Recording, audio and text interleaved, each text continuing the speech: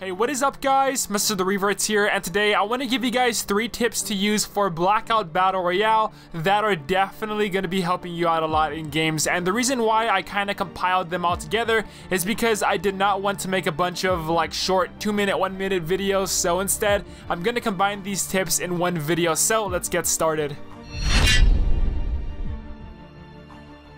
Now guys, for the very first tip I have involves the deadly level 3 armor. So usually in a gunfight, if you don't have this type of armor, the chances of you winning that gunfight are tremendously lowered. And even if you do manage to somehow knock that enemy player, you're still going to be very, very low on health. So one way for you to always get body armor in a game is by heading over to the 5 zombie mystery box locations. And the locations for these boxes are going to be in the asylum, the graveyard, which is next to the asylum, the diner, the lighthouse, and the gym in Rivertown. Also, one thing to keep in mind though is if you're going to be going for the boxes, you are going to have to fight a few zombies, but still, it's level 3 armor. It's the best in the game, so it's definitely worth going for. And also, if you guys did not know what that shining blue light means from the sky, it's a location for the zombie mystery boxes. And sometimes what I'll do with my team is at the very start of the game, we're going to call out where the mystery box is,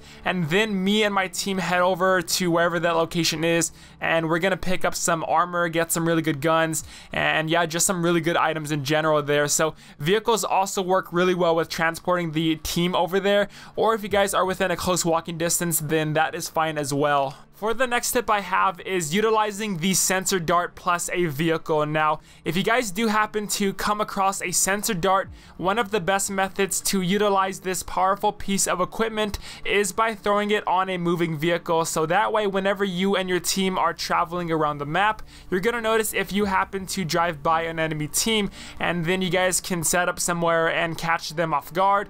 But basically, wherever you go, you're gonna have the motion sensor with you. The little pings, again, they're gonna follow you on the minimap.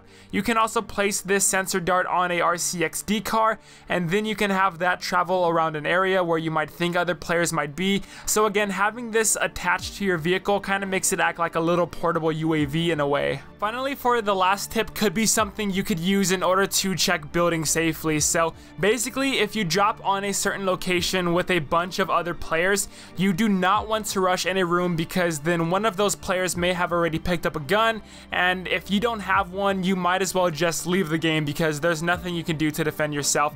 But what you can do is play the situation safely, and the way you do that is by opening up the door and then immediately after move either to the left or right side. I like to go in the direction where I can get behind a corner, so I can have an easy escape that way, but I understand some situations may be a little bit different.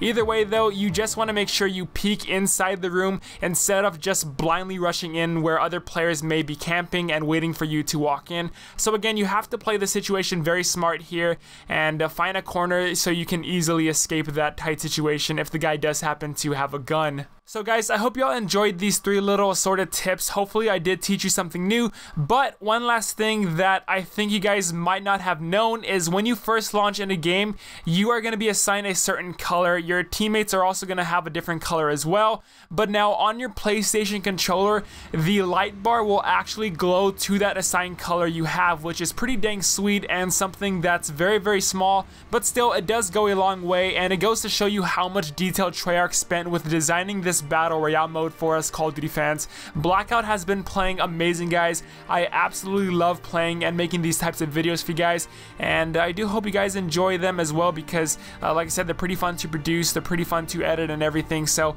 yeah, if you guys do like them, I'm gonna keep on making them for you guys. And if you did enjoy this video, don't forget to leave a like and comment down below your thoughts, and thank you for watching. Till next time, I'll see you guys later.